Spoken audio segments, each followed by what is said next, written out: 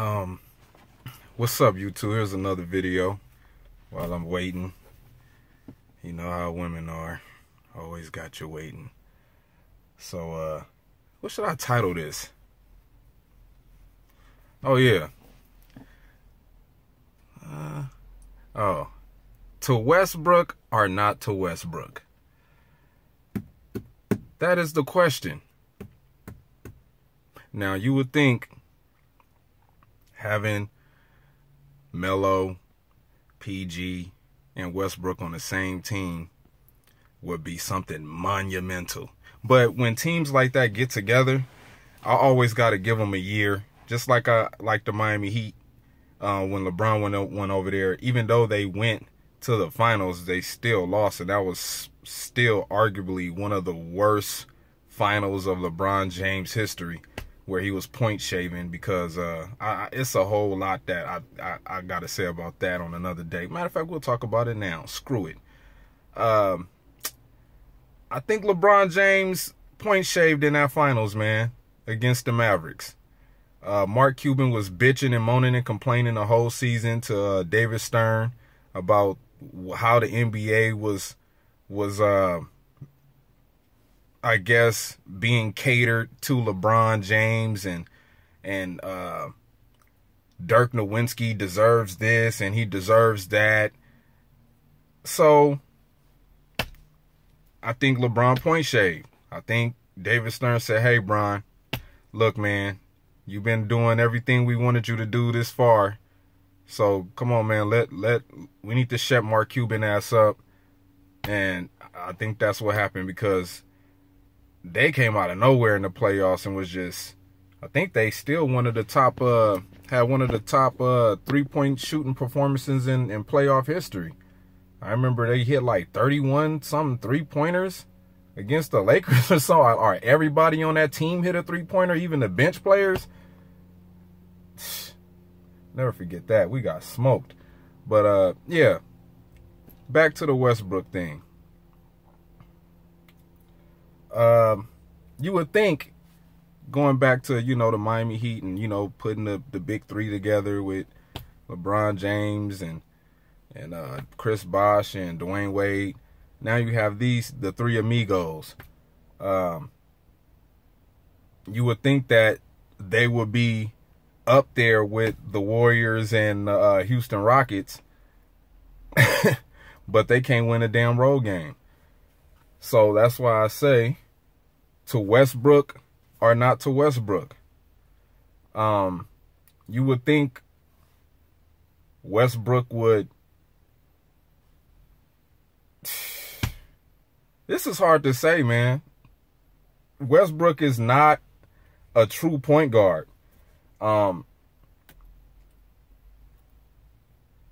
Westbrook has to kind of tweak his game a little bit, like CP3. Westbrook is such a ball-dominant guard. He has to control the offense. And I know it has a lot to living up to the Jordan Brand hype and his contract. And he's the face of the team and face of the city as far as, sports goes in Oklahoma. Next to that is the Oklahoma Sooners, I think. But yeah, Westbrook, is he helping or hurting the OKC Thunder? Is Paul George overrated? Is he all hype? And we already know what Melo is. Melo is like the second coming of Karl Malone, but at least Karl Malone made it to the finals. You know what I'm saying?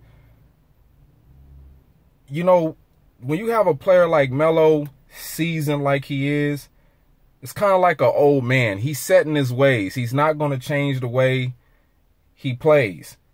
When Melo changes up the way he plays, like passing the ball and finding open shooters, his stat line sucks.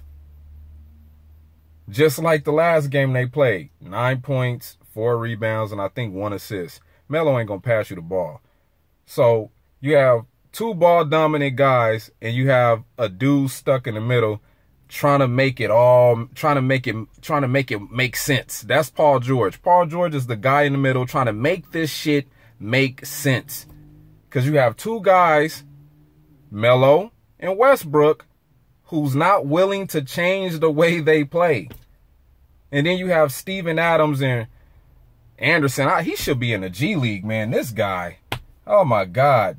That's where they hurt at, man. They hurt at the small forward position. That's where they be getting cooked. Roberson is a defensive guy, but he's not providing you no offense. He's going to the free throw line and he's breaking shots. He's not even a confident shooter anymore. When he drives to the basket, he's dishing it out. He's dishing it out to Melo. That's the only guy he passed to. Roberson, he'll get a ball to Melo. Here, Melo, shoot it. You take all my shots, Melo. So, Paul George is the guy stuck in the middle, trying to make this shit make sense. Now, I don't even think they not even their record sucks.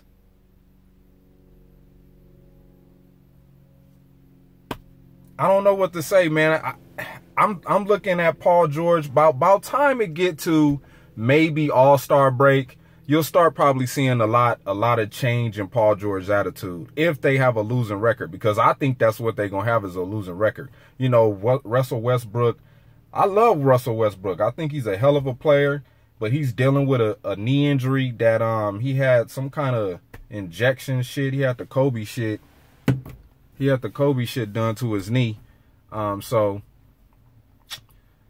who knows how he's dealing with that? You know what I'm saying?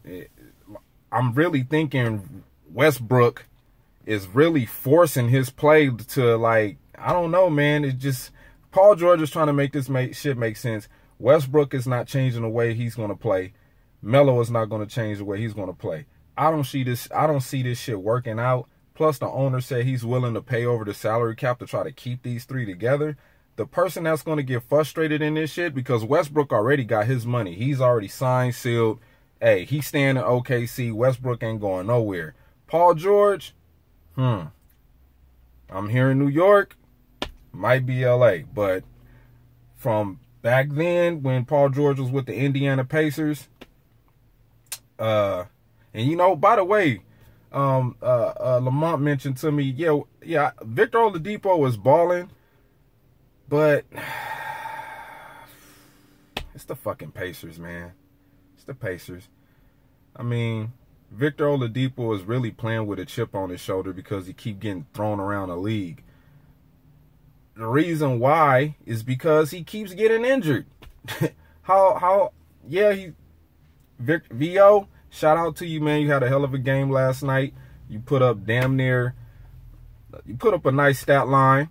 But how long can you keep this level of play up, and how before you wind up getting injured? And that's the reason why you bounce around the league, man.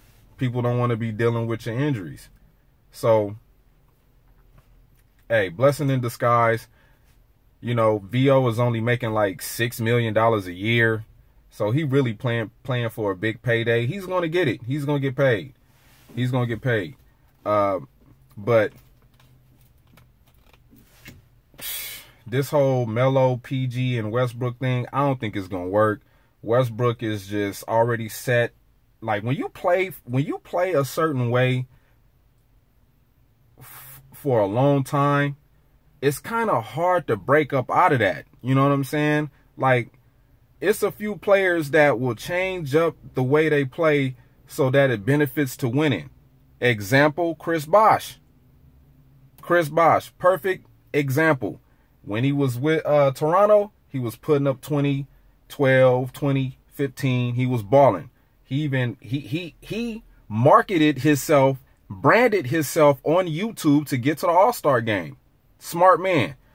He goes to Miami, and he changes the way he play. He know LeBron is a ball-dominant player. He know Wade is a slasher. You know what I'm saying? He know he got, you know, the physical guys in the paint. You know what I mean? Chris Bosh is going to be like how Lamar Odom was with the Lakers when we won the championship. The guy that kind of fits in between all of that. He's going to go do the dirty work. He's going to go for that loose ball. He's going to take a charge. You know what I mean? He's just going to do that kind of shit. You know what I mean? So that's what Melo is not willing to do. That's what Westbrook is not willing to do. I don't mind Westbrook not doing that. Westbrook will do it sometime, but, you know, he get into that mode of, I'm Mr. Triple-Double. You know, he's stuck with that stigma. So everybody is expecting Westbrook to put up a triple-double every night like he did last year. And now that he has two other perennial all-stars, you know what I'm saying, playing alongside him, it's really up to Westbrook to figure this shit out instead of Paul George. Paul George is just supposed to be playing free. That's the person that's supposed to be playing free. You know what I'm saying? Westbrook is going to have to... See, Westbrook could average a low ball triple-double if he wouldn't try to take so many damn shots. If I'm Westbrook, I know that, you know, defenses are going to be coming at me. So that should give, they're going to be trying to double team me. So that should give a lot of open looks to Melo, Paul George to cut to the basket. You know what I'm saying? You can even get Steven Adams involved in post play. But Westbrook is not willing to do that. Westbrook is willing to set up a pick and roll at the top of the key and chuck a 3-point shot. Even when he try to hit buzzer beaters, he's leaning all into the guy. You know what I'm saying? Leaning all into him and not really getting a good look, good pull up. He trying to get fouled. You know, refs don't call a foul when his, you know, the time is ticking off the clock like that. Last second shots, they like, nah, we just gonna let it fly. Whatever happens, happens. You know what I'm saying? So this really falls on Westbrook. And Paul George is suffering from trying to be the guy to make it all make sense. And Melo is just, I'm gonna be Melo. I'm gonna keep doing me. I'm gonna keep taking my shots. I gotta average my Hall of Fame numbers. I gotta keep my 20 points, my 20 and 6, 20 and 7, whatever he averaging, my 27 and 3. You know what I'm saying? Melo is stuck in that mindset like, I ain't got that much time left. He should have went to the Cavs, man. He should have went to the Cavs. If he wanted to get his, LeBron ain't afraid to pass the ball, but, you know, Melo got that ego where he feel like, oh, I don't want to be, you know, piggybacking off of LeBron and everybody say, oh, I won my chip because, oh, I wouldn't have won the chip if it wasn't for LeBron. You know what I'm saying? That whole ego thing with Melo. So Westbrook or not to Westbrook? Westbrook needs to start playing like a point guard instead of like an MVP. That's what he need to do if they want to win. He got to start playing some damn defense. Did y'all see him get crossed up? Did y'all see Westbrook get crossed up? Falling off on the ground? Once again, shout out to Lamont for bringing that up, man. This was a good one. Man, Westbrook, bro. Yeah, keep chasing them triple doubles, man, because it ain't coming with no damn ring.